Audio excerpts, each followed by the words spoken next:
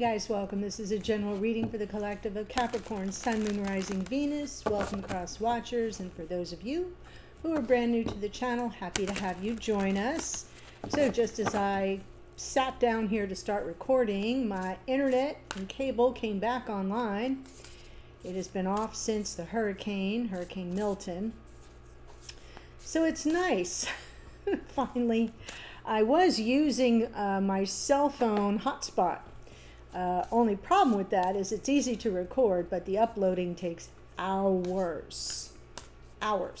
So that will not be the case today. So anyway, let me jump right in. Pulling from Gateway of Light Activation Oracle. Let's see what message comes through.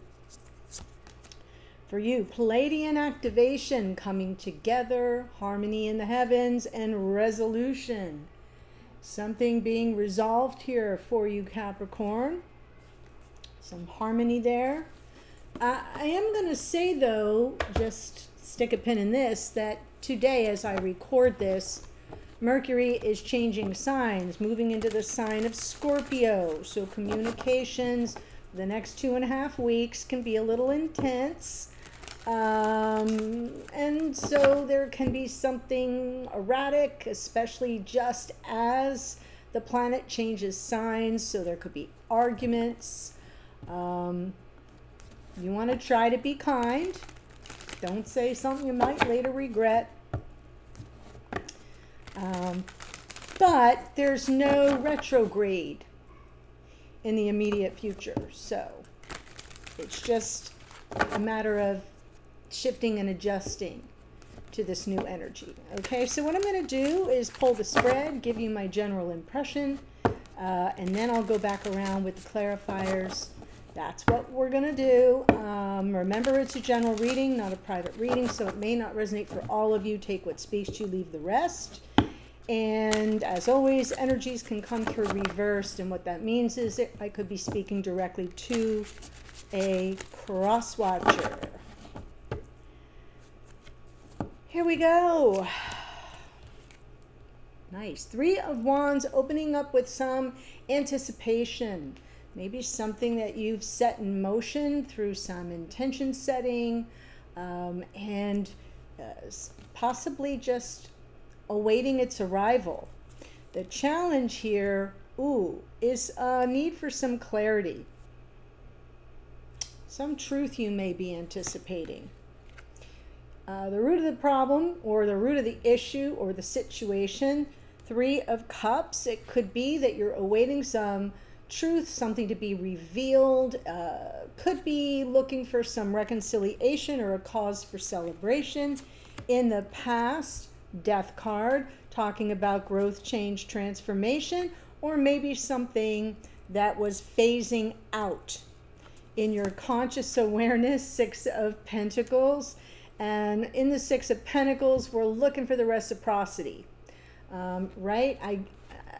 It's about generosity on all levels in a connection. That's what we're reading for. So we're looking for some give and take in the near future, overcoming any obstacles. So I do feel what I'm looking at here, Capricorn, is something that required some change. So leaving behind maybe some old patterns or something that wasn't serving the connection. You're now awaiting those changes. And what's challenging you here with this Ace of Swords is some sort of insight, some sort of information around that. Right? Has it happened? Will it happen? Is this person equally invested in the connection in a major way, not a small way? This is the big kahuna, right? We start small with the 3 of Pentacles. Are we on the same page here? Do you want what I want? Are we kind of being cooperative?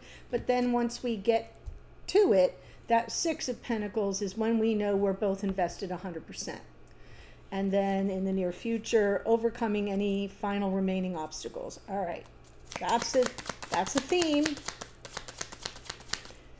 3 of Wands and the Ace of Swords clarified by perfect. Yeah, moving beyond any kind of turbulence, Queen of Pentacles comes out next, and underneath is the Three of Swords. So there may be some residual hurt feelings that we're looking to clear up, get some clarity around it, and move beyond it. And I'm seeing this Ace of Swords as that final say, that final truth, that final insight or clarity that says, yeah, we're moving beyond whatever it was that was difficult or challenging, because we're now transforming this connection. So something here that requires possibly some reconciliation. I'm seeing the Queen of Pentacles here because it is Capricornian energy, as whoever it is that is showing up to watch the reading. Doesn't have to be the Capricorn. It has to be somebody seeking this information. All right, so let's look at the Three of Cups, because it's looking for stability, Queen of Pentacles.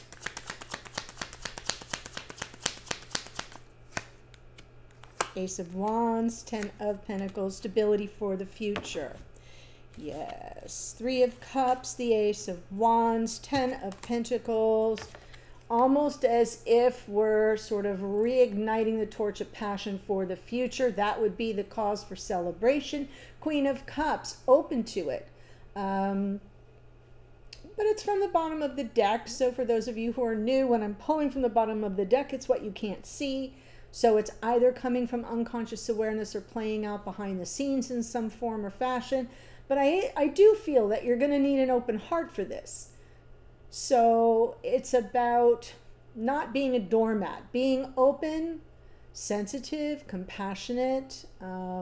She's very intuitive. She's the empath of the tarot, but not like, it's about not being a bleeding heart in the situation, because there's still some residual hurt feelings, as I said. So we want some form of reconciliation. We want, you know, to seize the opportunity in the moment as we push forward.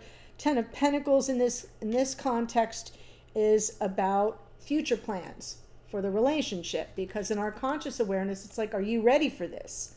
Are we both really going all in? And I'm feeling as if that is something that was lacking, and you're kind of waiting on this, waiting on this final, yep, I'm in. I want what you want.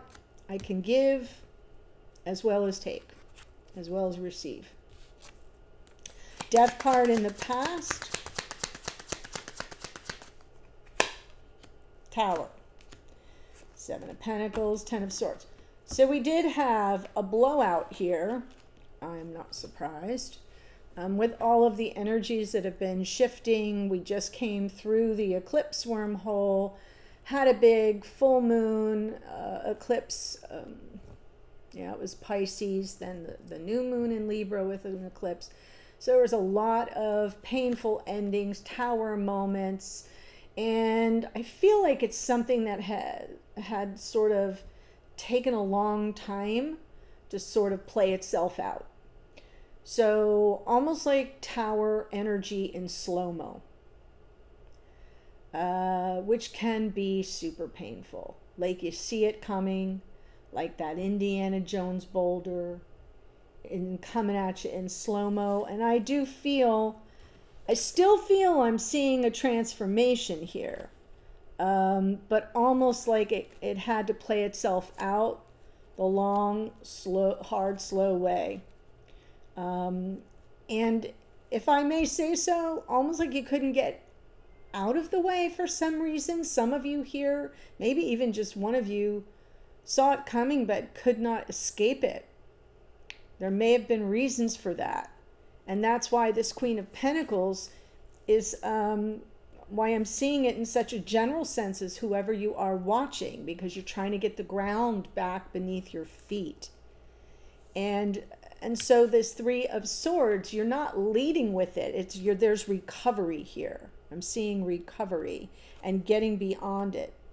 And that last final Ace of Swords is that moment of truth where it's like, yeah, we're beyond it now. We're recovered. We're overcoming that obstacle is that last step. But what you're focused on in this moment is, okay, so now are we good?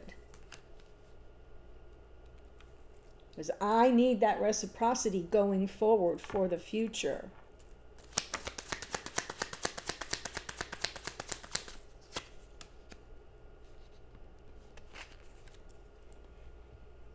Right? What you're asking for is the generosity of time, energy, effort, resources, spirit, and love in this connection. It's not a monumental request. But you got to know. Ace of Swords. That's what you're anticipating, that answer.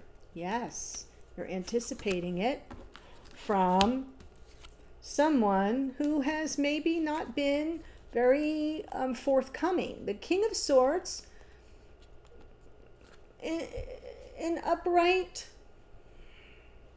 to me, always wants to do the right thing, always comes from integrity and honor, honest, truthful, but there's a quality there that there's a lot going on behind the eyeballs, but not a lot coming off the tongue. This is somebody who's very parsimonious. Less is more, you know. Can be a little cool, a little distant, a little aloof. Walks to the beat of their, you know, their own drum. This is Aquarian energy in that King of Swords. So the fact that it's from the bottom of the deck, this is playing out behind the scenes, yes, partially, but it's also in your unconscious awareness. It is what you're anticipating, right? What you're hoping is coming in for you is this person approaching you with some measure of willingness to be invested in this connection. That's the Ace of Swords that's crossing you. Is that the truth? Is that the reality? Because it's not just the ask, it's what you need. Strength card in the near future.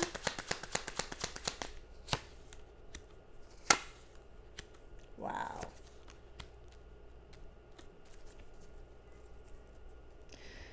So I do feel we have these three major arcana, and I'm the way I'm perceiving it is maybe you've both been journeying a bit. I'm seeing you as divine feminine energy, kind of coming in off the grid after some time to yourself, exploring your own needs, exploring your own motivations, exploring, right? It's introspection, self-awareness, personal growth, and kind of peeking out now and saying, yeah, I've been tested here, but I know I can overcome these obstacles. So coming from the highest version of divine feminine energy, willing to face whatever needs to be faced. And that Nine of Cups from the bottom of the deck is sort of on some level internally, you're good with whatever that outcome's going to be. Because you know who you are, you know what you're made of, you know your worth and value.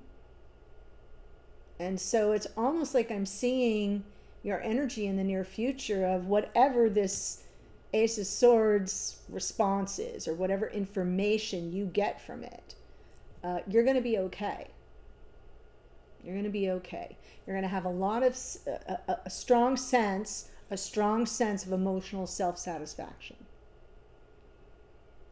Yeah. So what I'm going to do, obviously, is take it to the extended for our friend, the King of Swords. See how they show up. I'm seeing you very clearly, how they show up, how their take on this connection, how they see you, think about you or feel about you, their intentions, which I think is sort of what you're waiting on, what you're anticipating, and we'll see what they have to say, and that can be very helpful, especially for those of you who just watched this and said, "Oh my God, like that's it, that's what's happening right now." So before I give the astrology that showed up in this reading, if you have been enjoying my readings and have not yet done so, please do subscribe below. That's how I get to stay here and operate on this platform and bring you the messages that are speaking to you, resonating for you. I do offer private readings. There's always a link below every video. You have to scroll just a little bit, and that will take you to the booking page. I am available for those private readings all the time. But the channel is my primary source of support. So things may have to change because it's been a real struggle lately. So please stay alert. If you see something that pops up that says channel update, you might want to watch it because I may need to make some changes next month to keep this channel afloat. Okay, just wanted to give you the 411 on that. Here we go. We have Queen of Pentacles is Capricorn, of course. We have the Queen of Cups is Cancerian energy. The Death card is Scorpio. Tower is Mars, which rules Aries. We have the King of Swords is Aquarian energy. Strength card is Leo. Hermit is Virgo. Empress is Venus, which rules Taurus and Libra. Don't forget about your Palladian activation, coming together, harmony in the heavens, and some resolution. So we might have a resolution to some of these issues. So I'm going to take it to the extended. I'll be there in a second. The links are below. And bye for now.